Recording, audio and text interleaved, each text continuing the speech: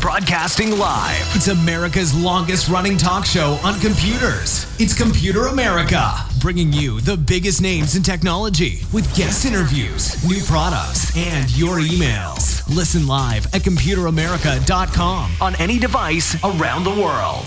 Email the show at live@computeramerica.com or find us on social media. Be sure to check out our website for contests, giveaways, show notes, live video stream, podcasts, and more. You're listening to Computer America.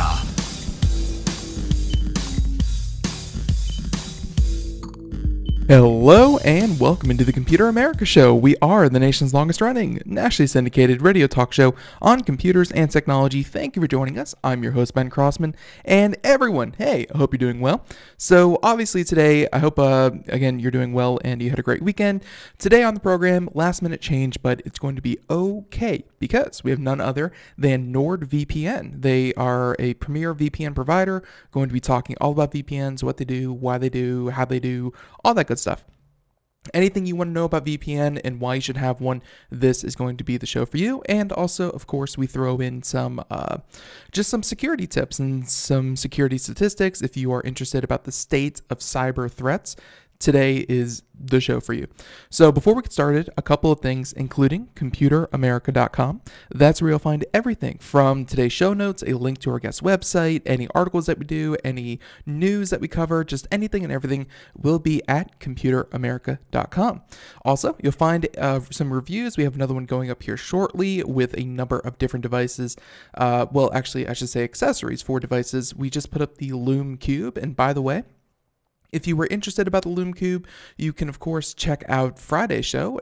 Well, actually, I take it back, not Friday, but in the next week or two, yep, just looking at the calendar, in the next week or two, we should be having Loom Cube actually on the program to talk about the importance of, good lighting and what they do, how they do it.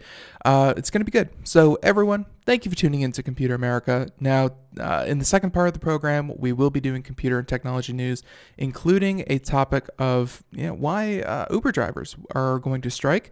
And here's a pretty good hint. Looks like Uber will be cutting their wages by about 25%. Huge cut. So we're going to figure out what happened, why Uber drivers are thinking about striking today and more. So everyone, hey, one last time, computeramerica.com. Okay, now, with that being said, everyone, why don't we go ahead and get into today's show. So, now, today's guest, if you haven't heard of NordVPN, then that means, hey, you probably have not been looking for VPNs, which means this is going to be a very good show for you because we are going to discuss what a VPN is, how they work, what they do, and more specifically to NordVPN, what are some of the benefits of using them and their services.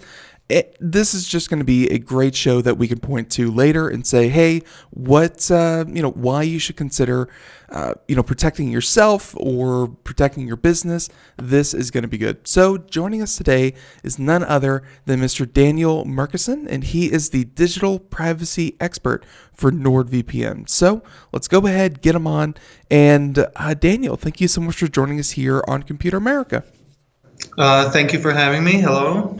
Yeah, perfect. And thank you for joining us. So obviously, this is going to be something that I think people, maybe 5 years ago, I would have said have not heard of a VPN, but that's not the world we live in. I think a lot of people have heard of a VPN, but probably maybe don't use the ones themselves. So you're here to help us, kind of navigate what this is and why people should be using it. But before we do that, let's go ahead and get some background on NordVPN. When was it started, and all that good stuff, and then a bit of yourself. How did you find yourself working with the company? Okay.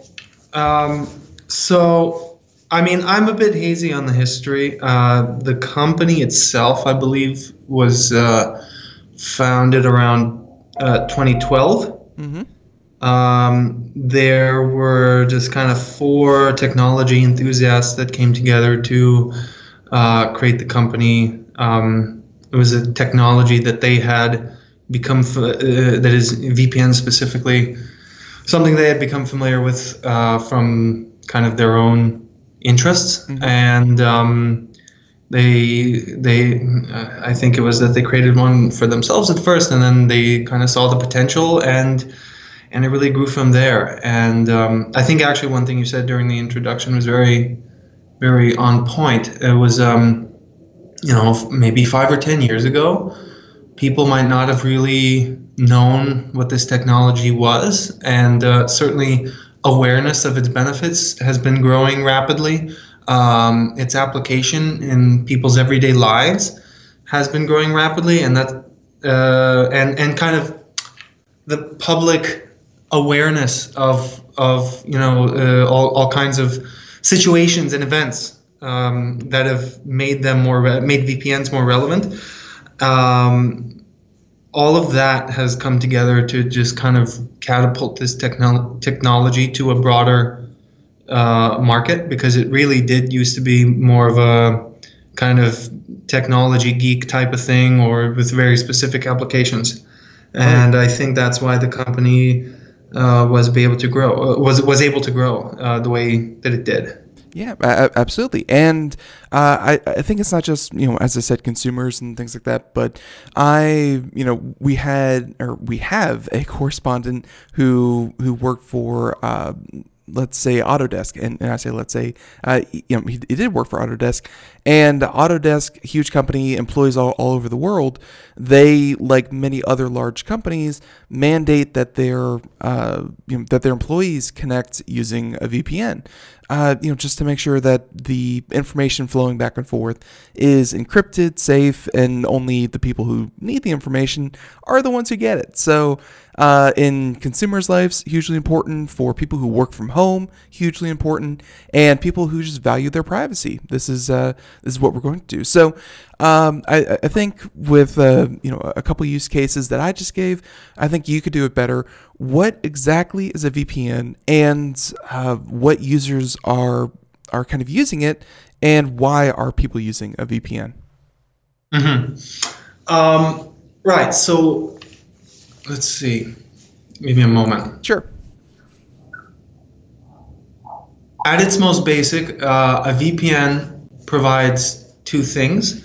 It obscures your location in the world, and it obscures the content of what you are sending online. It does that by creating an encrypted tunnel between the device that has your VPN software and a VPN server. And it does this by using encryption. So there are different kinds of encryption protocols and VPN protocols, but basically their goal is, one way or another, you have to exchange keys so that you can lock the encrypted tunnel. You can think of it as, let's say, a safe. So you can lock it on one end on your device and unlock it at the VPN server. And so that's essentially what any VPN does, and that's what our server does. When you get NordVPN, you download the app, and the app has a key, and the server that you use as one of our subscribers also has a key. And that ensures that everything between the server and the app is going to be encrypted. And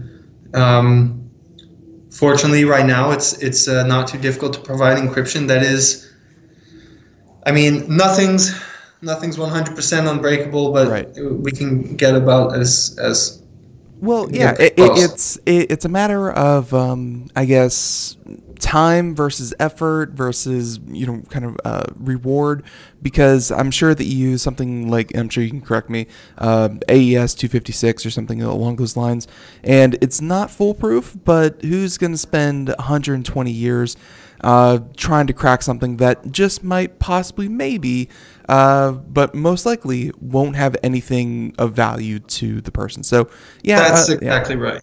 Yeah. Yep. So it makes perfect sense, and we can go ahead and we're going to get into the benefits of kind of obscuring your location, or why people would want to do this, and everything that goes into it. But let's go ahead and talk about who some of your users actually are. Okay.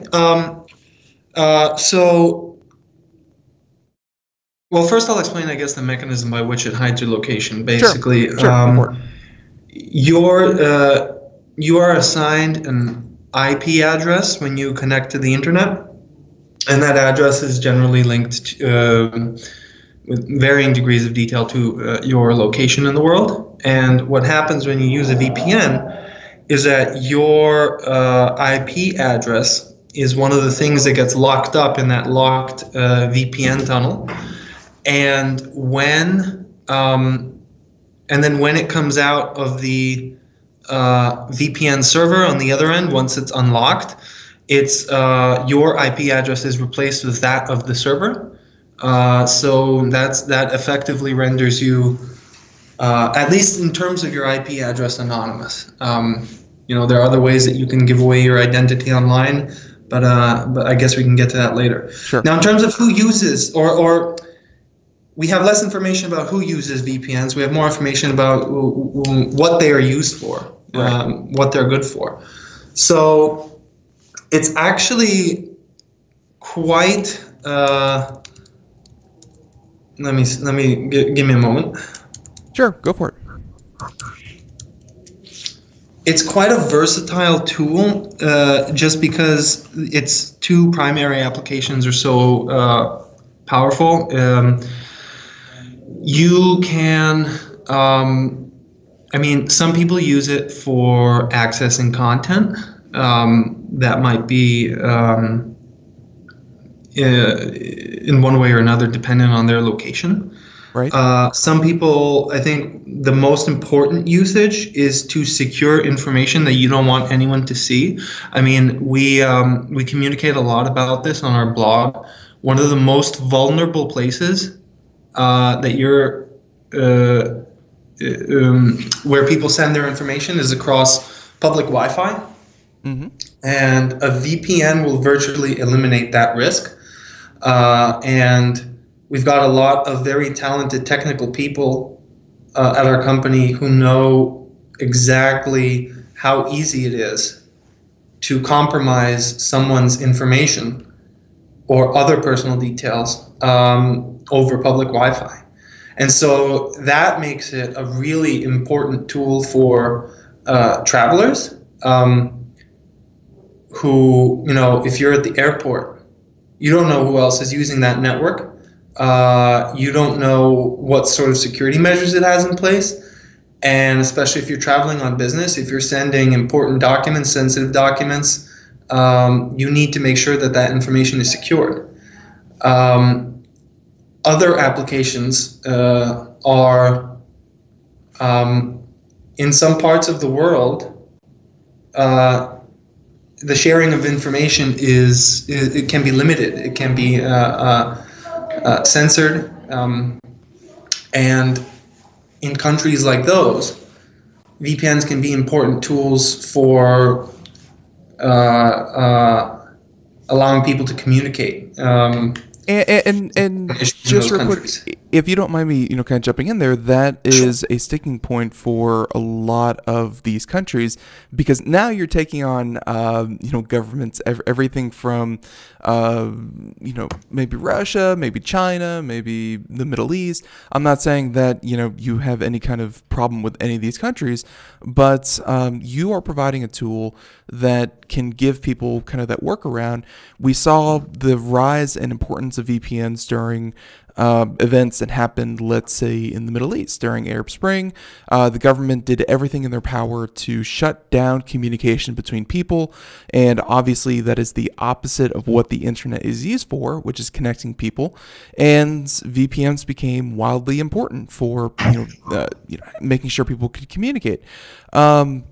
How do you handle, and I'm not talking about any particular instance, but just in general, how do you handle government requests for, let's say, I don't know, they ask you to turn off your services for a particular country, or they ask you to maybe identify your users. Is there any kind of protocol? Do you just say that, hey, we offer the tool, how it's used, that's not really in our purview, we're privacy, and that's that? How do you kind of handle the legal side of this? Because, like I said, it can get complicated. Yeah.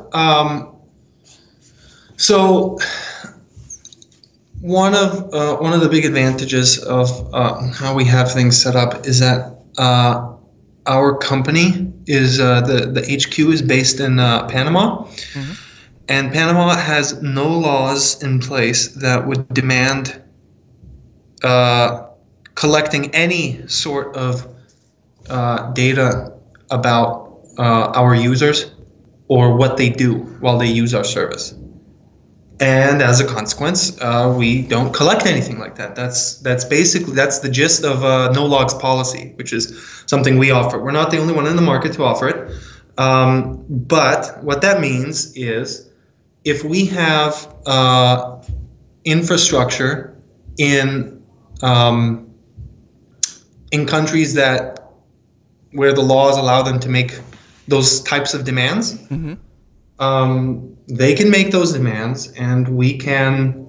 I'm not a lawyer. I can't. Right. It's all personal. Essentially, the point is they can make those requests, and we just don't have anything to give them because we don't collect anything.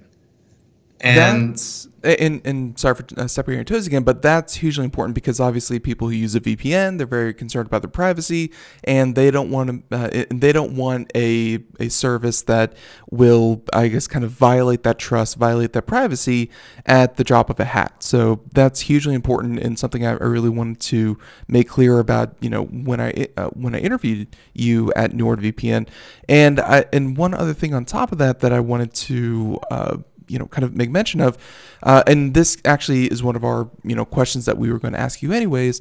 There are a lot of VPN services out there that are free. There are VPN services that you don't pay money for or pay a little bit of money, and some of them are quote unquote ad supported. VPNs, because I think it's a technology that people are just now kind of getting used to, they maybe don't know how to choose a good one. They maybe don't know how to choose one that, that honors your privacy, and it's not just, redirecting your traffic.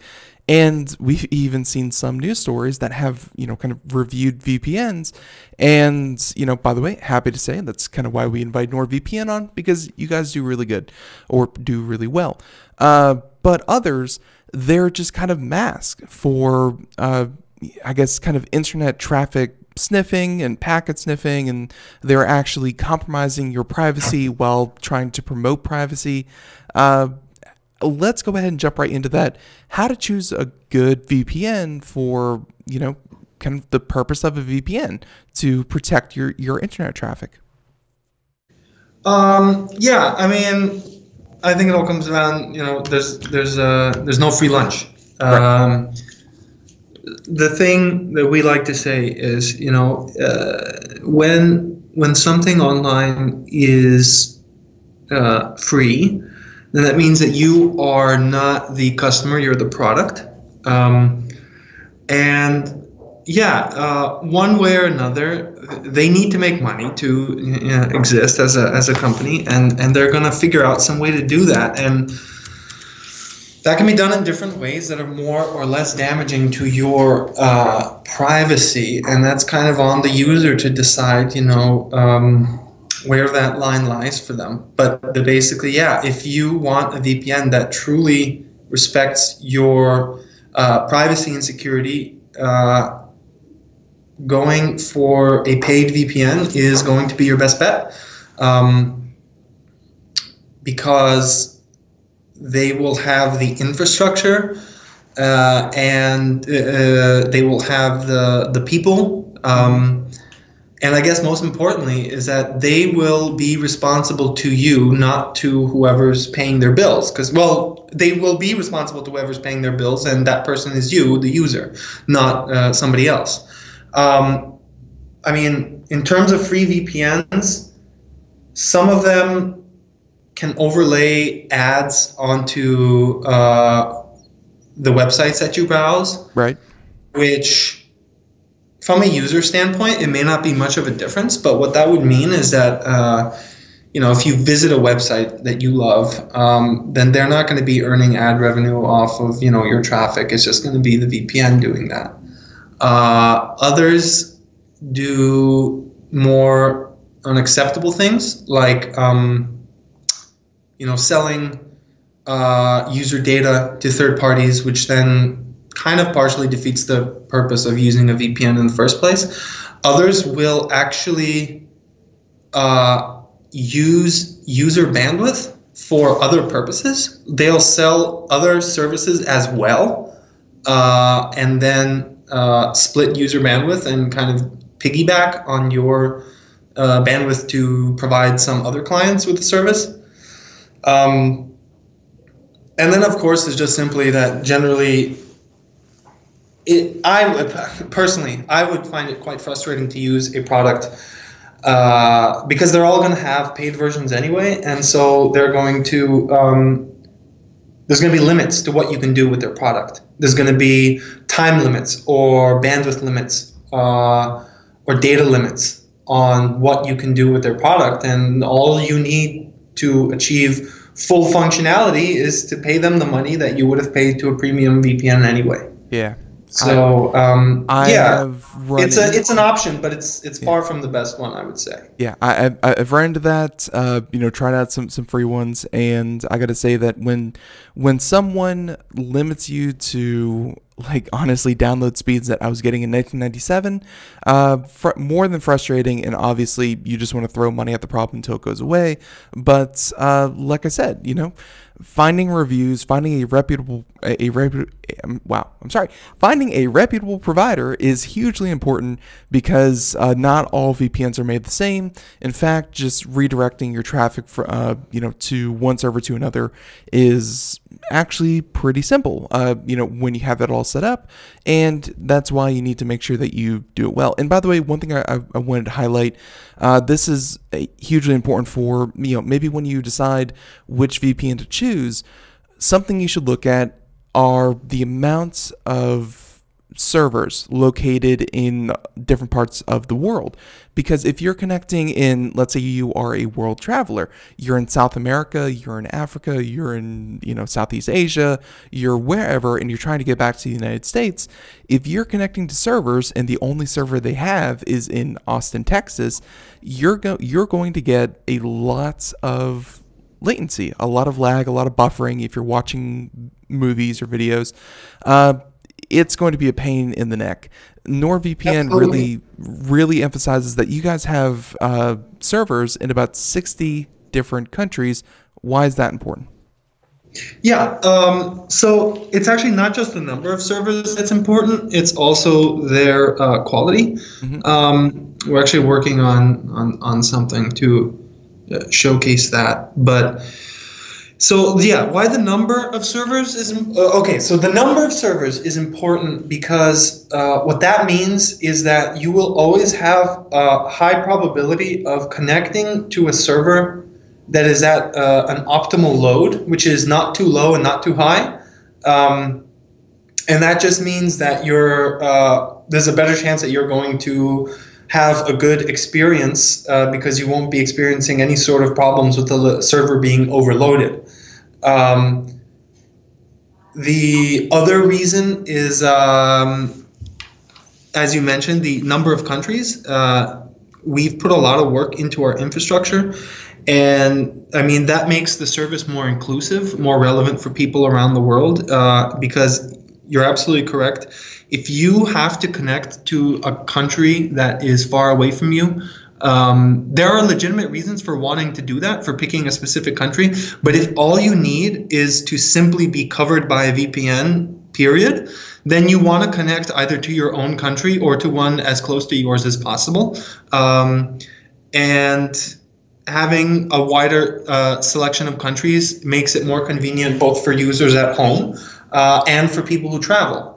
There's a better chance that the country that you're traveling to will have one of our VPN servers there to make your experience as easy as possible. Then simply the fact, this kind of touches on what we were talking before about free versus paid. Right. Our servers are generally more powerful. We don't use virtual servers. Virtual servers, I mean, there are a few security problems with them that I'm not going to get into, but it certainly costs more to have the actual physical infrastructure everywhere, and you know that's part of what you get when you use a paid VPN. You get the real deal. Right.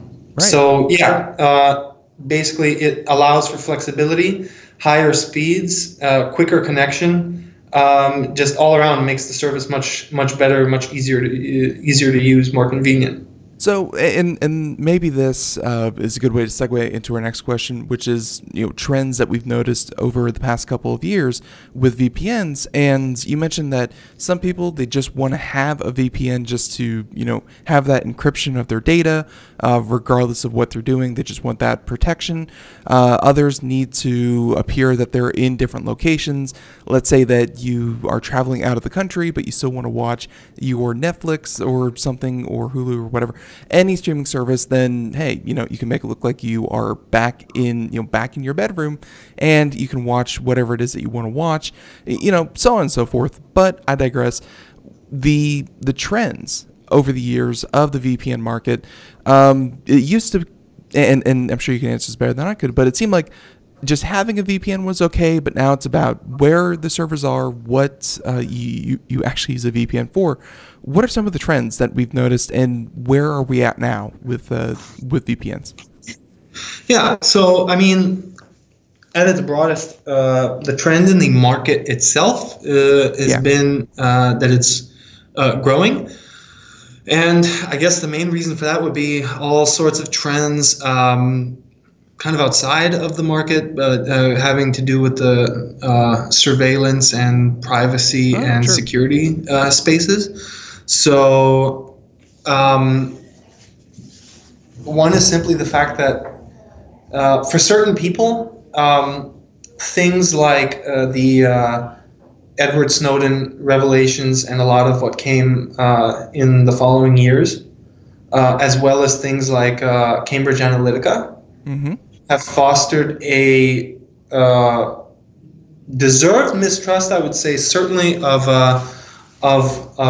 corporations and sometimes of governments as well, about whether data about people is being collected appropriately, whether it's being used appropriately, whether it is being collected and used consensually, and to what ends. So those issues, once they've been brought to the forefront and people have started thinking about that, some people have started thinking about solutions, and really a VPN is a major part of that. So Yeah, and I will say that we just did an article a couple of days ago. It was the internet's 30th birthday. We did an article about Tim Berners-Lee, who was the original engineer for the internet, and to really highlight it to our listeners out there. The internet was designed in a certain way. It gave certain information, such as your location and what you're doing, the information that flows, that kind of thing. And I think 30 years later, even Tim Berners-Lee, the person who kind of, came up with the whole idea, even he says that, hey, the internet needs to change. We're giving out too much information. It's not set up in an ideal way. And I think that is one of the reasons for VPN that we kind of see it, is that any information that you leave hanging out there, companies have found a way to harvest it, collect it, categorize it, and sell it. And that's, that was just a feature 30 years ago. Now it seems like 30 years later, that's the purpose of the internet, is to collect information about you. And not everyone agrees with that.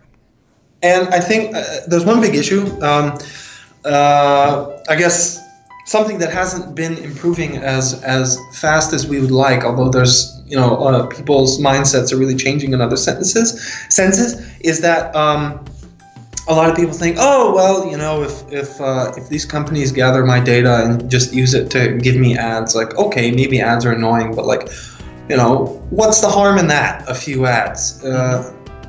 The other trend that's really been illustrating that is the rapid growth in and again, airfare breaches, the size of data breaches, and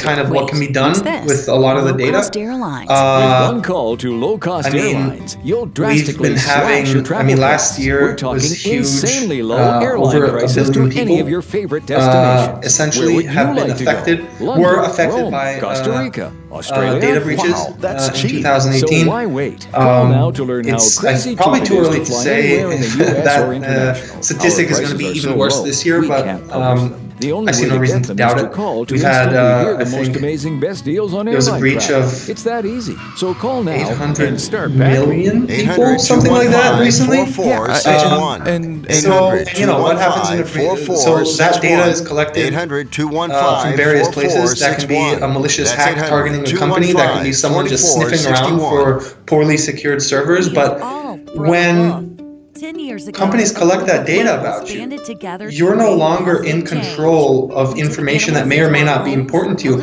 And many people don't think one step ahead. It's like, okay, this company collected this data, they're going to serve me some ads, so what?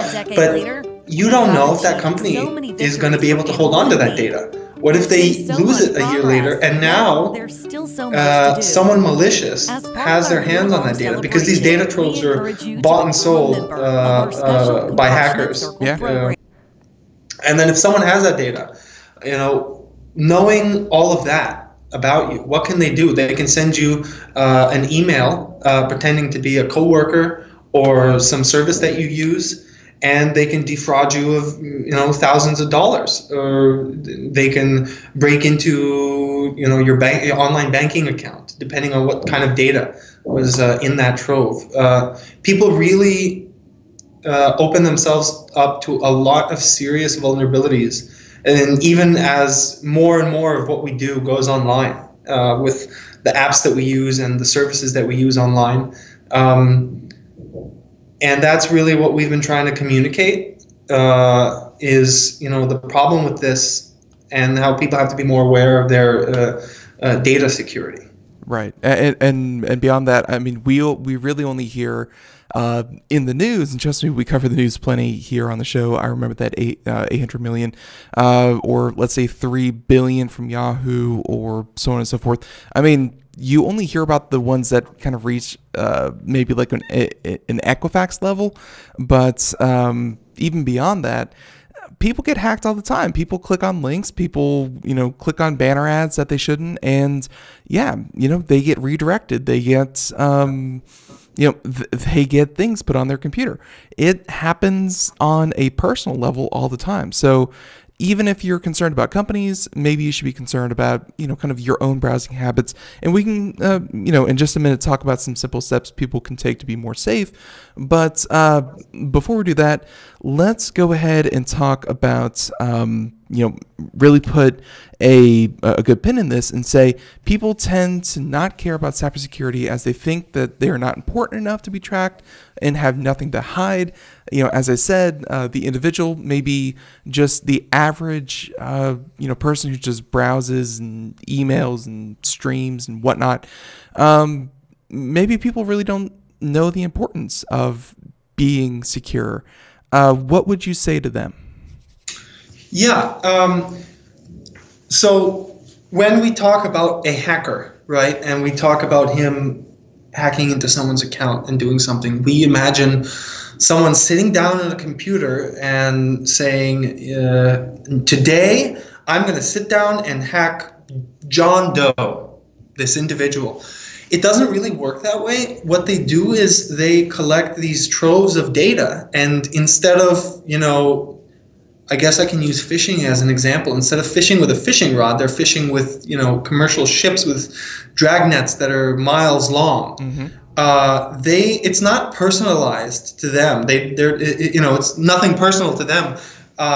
They just get the data. They see what sticks. They send out. They either they test passwords to millions of accounts.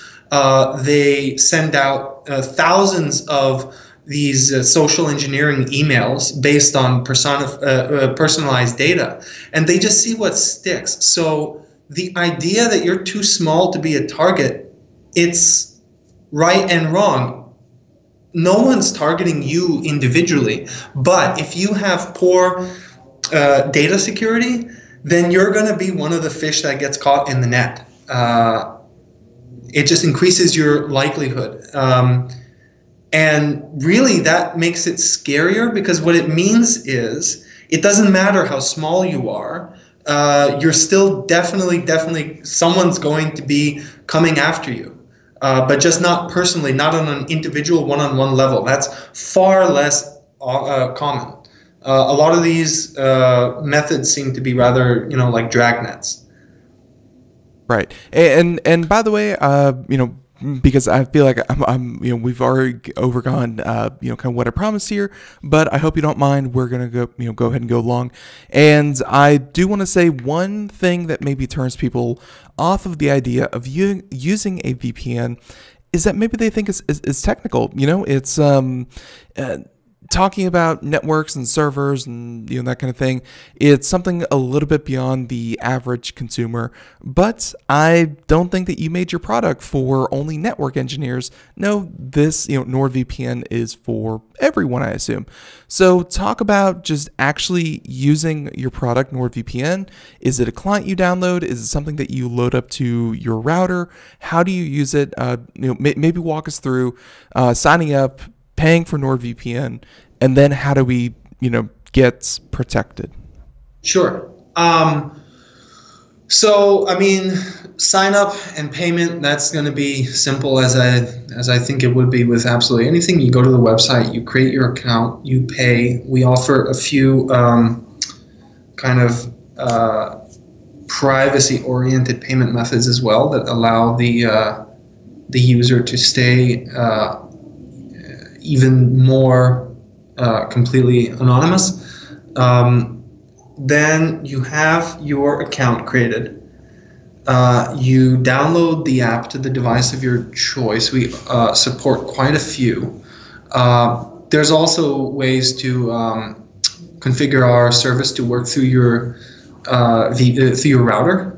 We've got an article about that, but I guess most people are going to be using it through their devices. We support 6 devices per user account. So that really lets you, you either cover your whole family or cover a whole bunch of different accounts. But not 6 devices, I guess it's better to say 6 simultaneous users. Okay. So you can have it on more devices. And then using the app itself is just dead simple. Our team has done great work on that.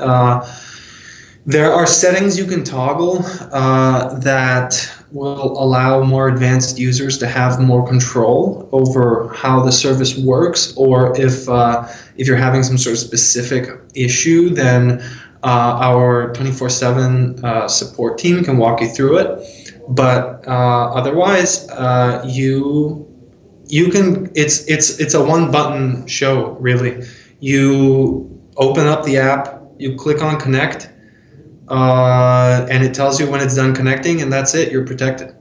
And then if you want, you can figure out how to change which country you connect to, which type of specialized server you do or don't want to connect to.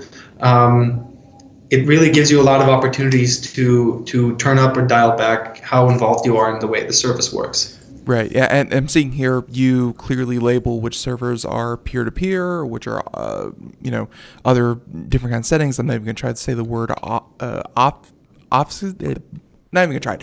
But yeah, so obviously, every server is not the same, but you clearly mark which ones are, maybe have different features. So makes perfect sense. And like you were kind of saying, very easy to do, not complicated at all. So makes perfect sense. And then maybe we'll cap off this interview with maybe some other things that people can do to keep themselves safe. Obviously, I'm sure that a representative from NordVPN would recommend getting a VPN, but what are simple steps that people can take to be safe online?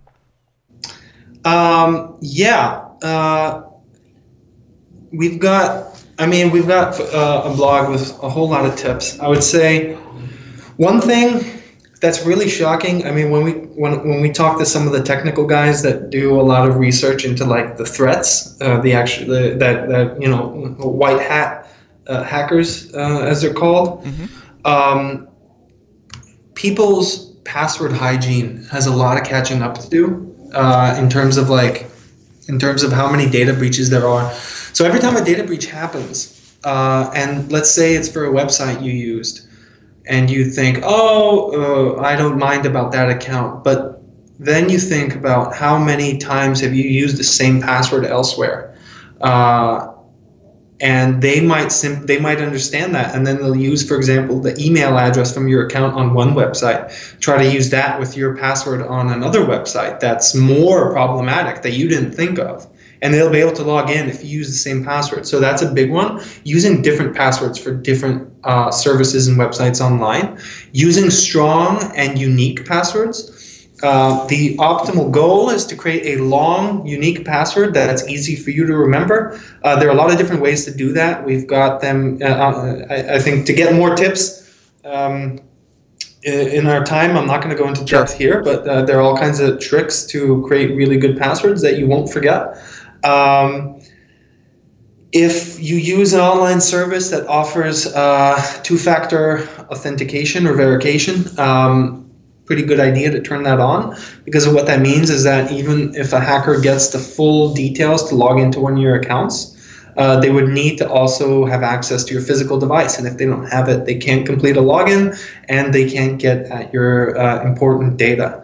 I think Internet of Thing devices are a big question mark. Right now, I don't think there's enough investment into the security options behind these devices.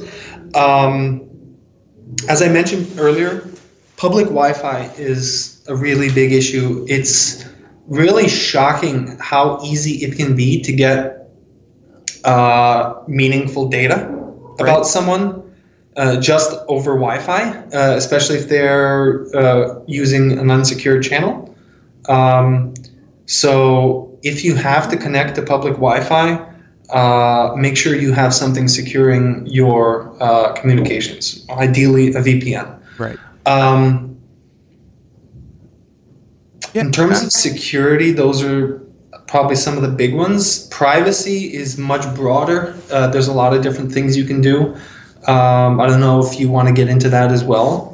Yeah, we have about 5 minutes left. I think we can hit some of the key parts of privacy, but I do just kind of want to highlight some of the points that you made here on the show. We always recommend password managers.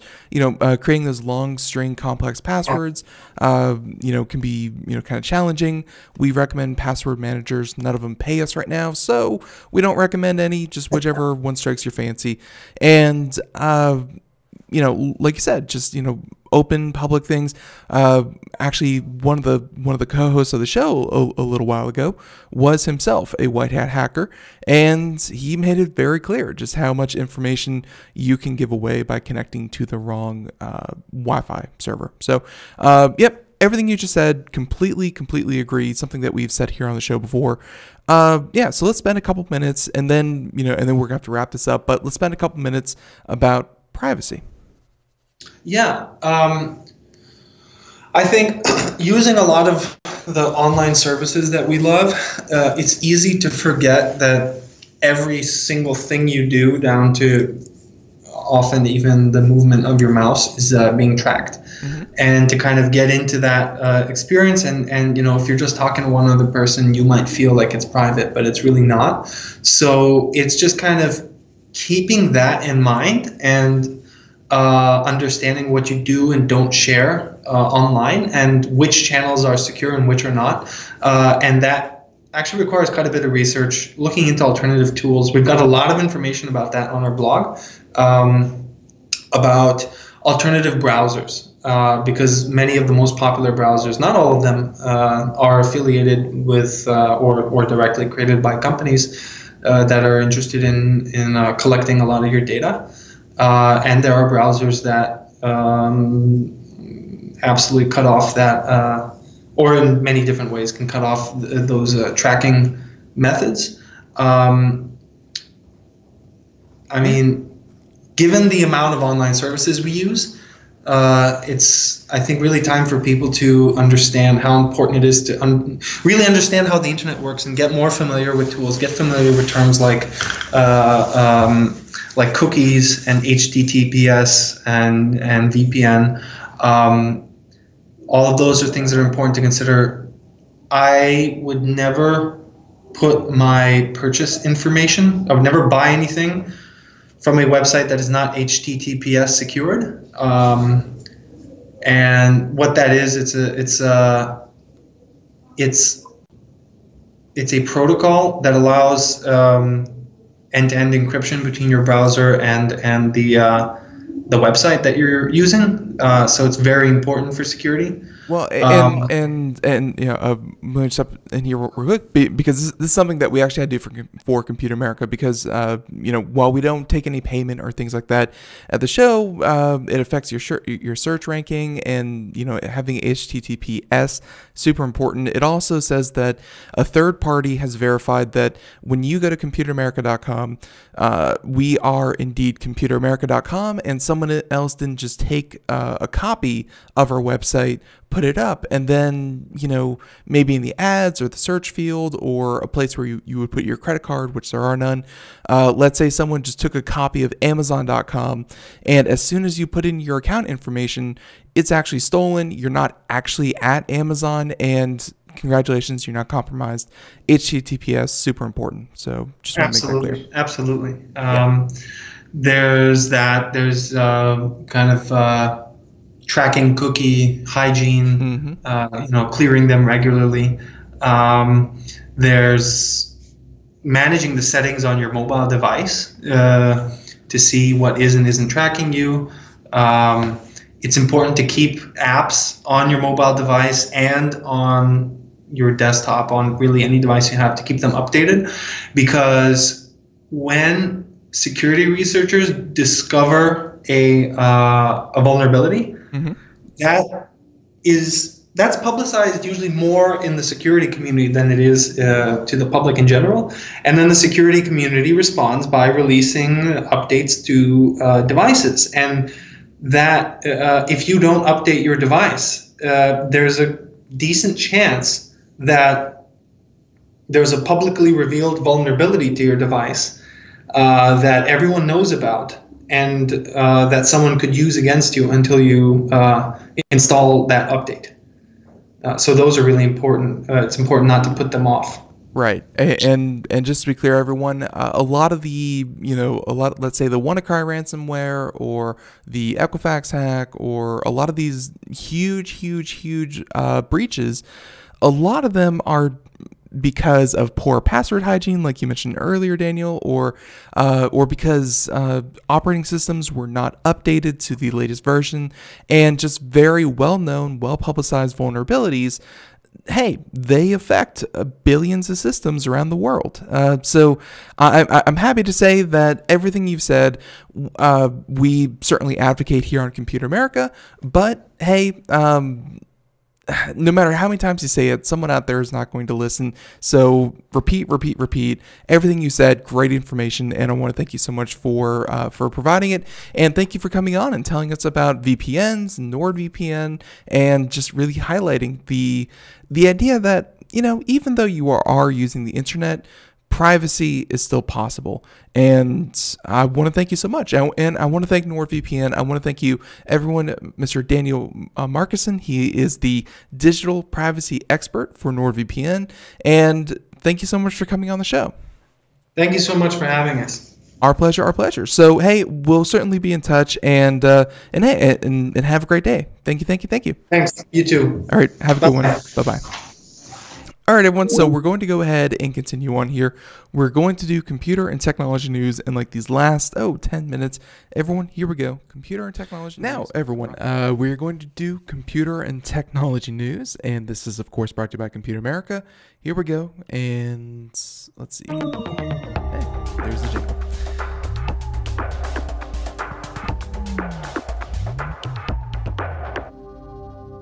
Now, for today, our stories are mainly going to consist of, and I won't lie, about Apple. Only have a couple minutes here, so we're going to try to get through as much Apple news as we can. Apple had a large event, and they announced a couple of things that are pretty new, pretty interesting. And I think we're going to start with the first one and then move on to the second, if that's okay with all of you. So now, the first one is that Apple has announced that they will be debuting an Apple Card credit card. That's right. This is not simply Apple Pay. If you recall, Apple Pay, found on most Apple devices, lets you tie in a card from MasterCard, Visa, what have you, much like Samsung Pay or whatever kind of near-field communication pay you can think of.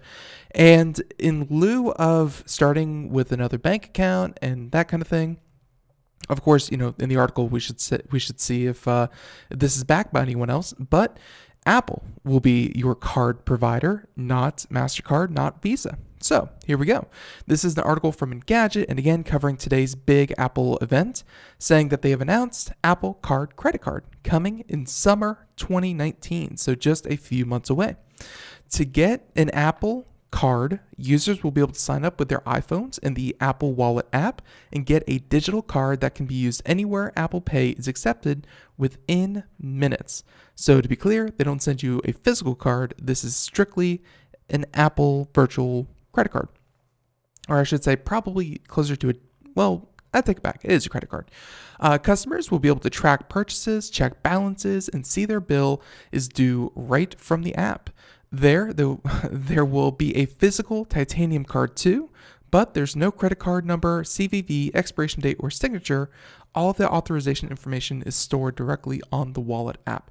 So I guess the titanium card is strictly for swiping where they don't have wireless pay.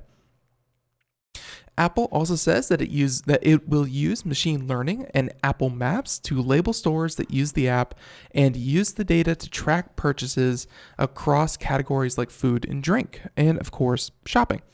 Instead of a points-based reward system, as many cards want to do, instead they will be doing cash back, where they will be offering Apple Pay and Apple Daily Cash. I guess not Apple, but Daily Cash is what it's called, where they will offer you 2% cash back through purchases and 3% cash back from Apple. There you go. Purchases made through the physical card will get a 1% cash back. So no points, just money back. And if you're watching the video portion, you can see here that what the physical titanium card would look like. As rumored, Apple has partnered with Goldman Sachs for the Apple Card and with MasterCard for handling payment processing. So Apple isn't in this alone. Goldman Sachs for the bank, MasterCard for the payment processing. Additionally, the company is promising that there will be no late fees, no annual fees, no international fees, and no over-limit fees.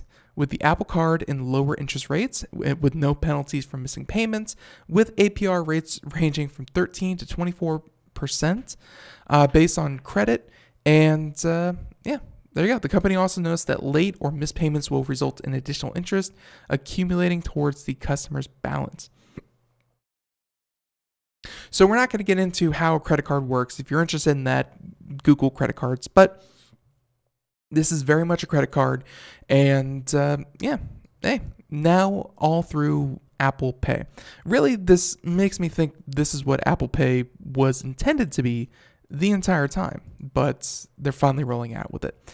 And I definitely do like the fact that they're going to have a physical card as well. Very, very Apple-like of them.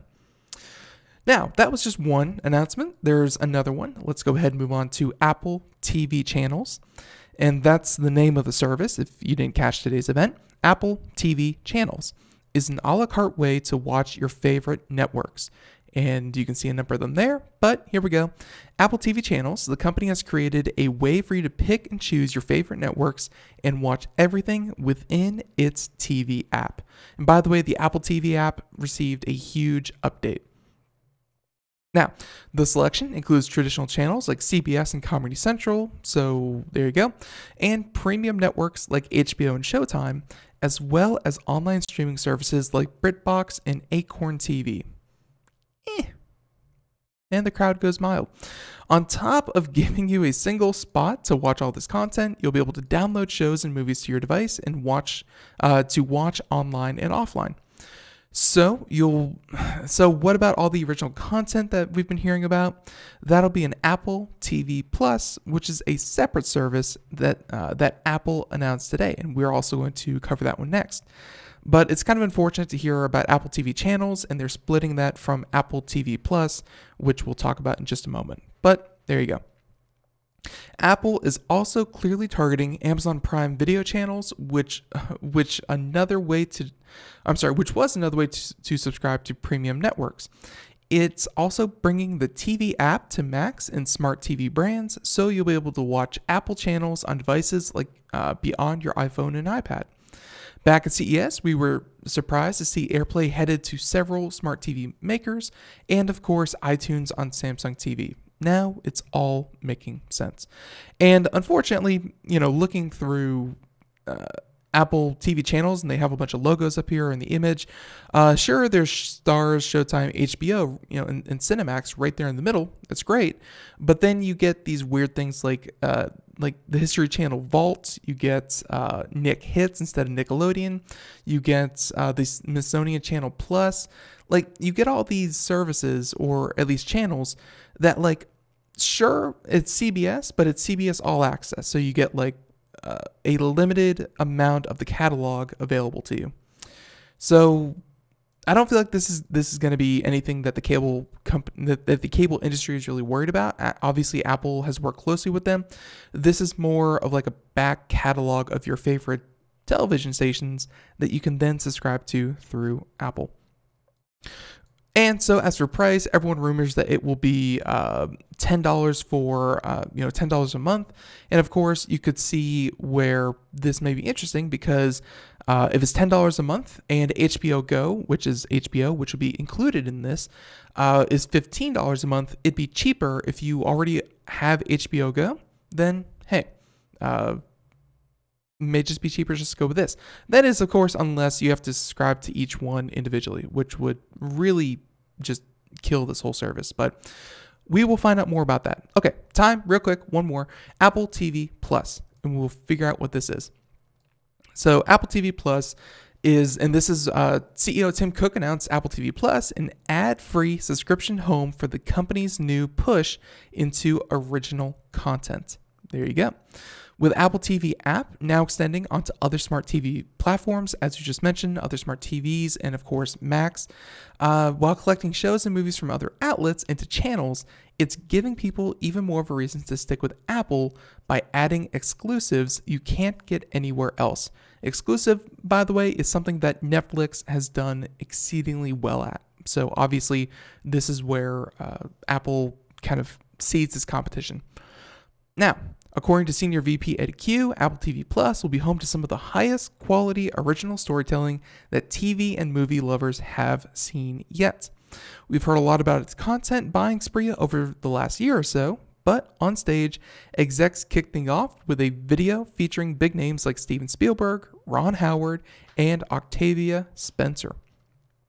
Spielberg himself appeared on stage to talk about Apple TV Plus and the stories he wants to tell. Bet you Apple paid a pretty penny for Spielberg, but there you go.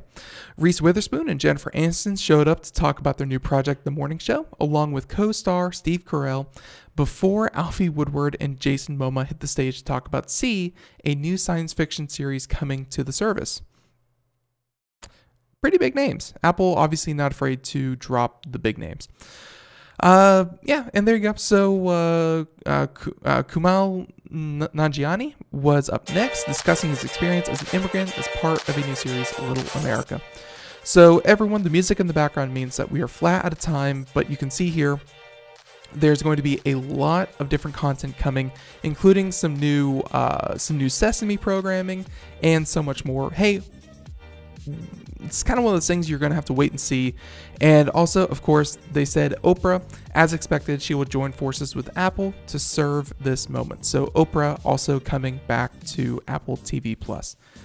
Everyone, we're flat out of time. Thank you so much for joining us. Thank you, NordVPN, for coming on the show and describing your service. Everyone, thank you out there for joining us on today's show. If you missed any part of it, wherever podcasts are heard, go check it out. And in the meantime, we will catch you here. Same time, same place, 4 p.m. to 5 p.m. Eastern, Monday through Friday. And yeah, have a great weekend, or great week. Everyone, have a good one. Bye-bye.